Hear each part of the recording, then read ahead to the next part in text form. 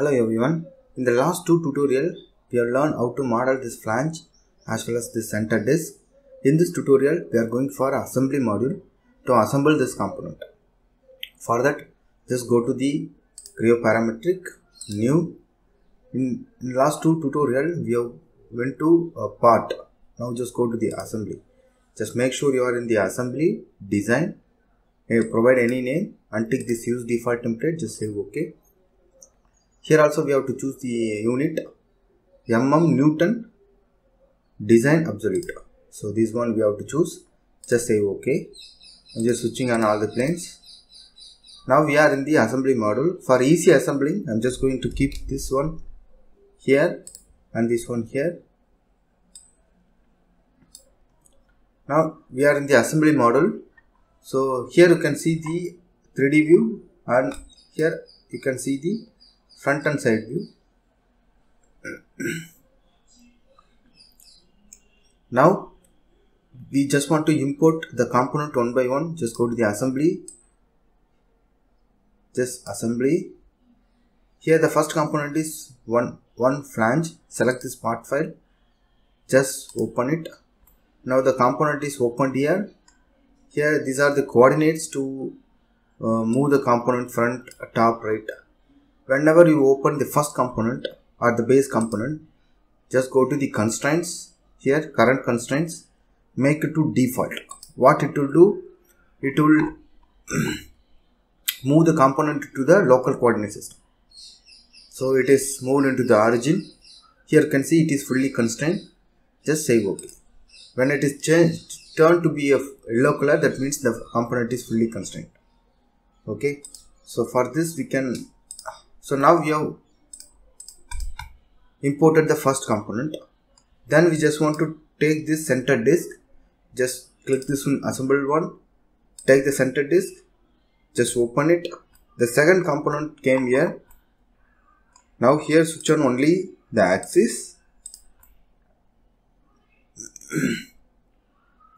Now this surface has to coincide with the surface. Before that, just Ctrl Z, delete. Just rotate this component. Just take this one and place it like this. Now we have rotated, and we can translate this also. Just translate like this. Translate like this. Just keep the component like this. Now just make orientation. Select this surface as to be placed with the surface. That means coincident constraint.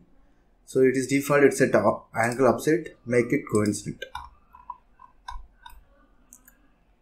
Now one constraint is fixed.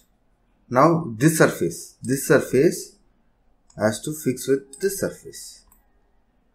This also will, now you can translate only 1 degree of freedom. Now you can see one axis, this axis and this axis has to be coincident.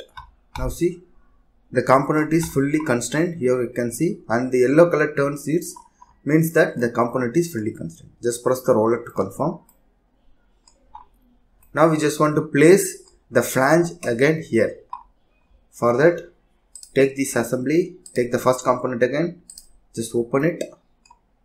Just rotate this component by using this arrows.